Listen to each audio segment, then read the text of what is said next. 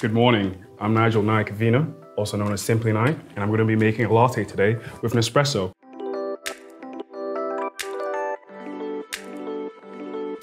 We're going to be putting in our milk. So while that's going, what we're going to do is we're going to put in our white chocolates at the bottom. This is going to add in our first texture. We're also going to add in half a teaspoon of caramel. And then next, we're going to be adding in our roasted hazelnut capsule.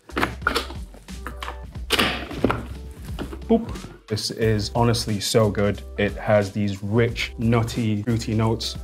And here you can see we have this amazing gradient effect going on, where now we're going to be adding the cream over the top. And then for the fourth layer, what we're going to be adding in is the hazelnut.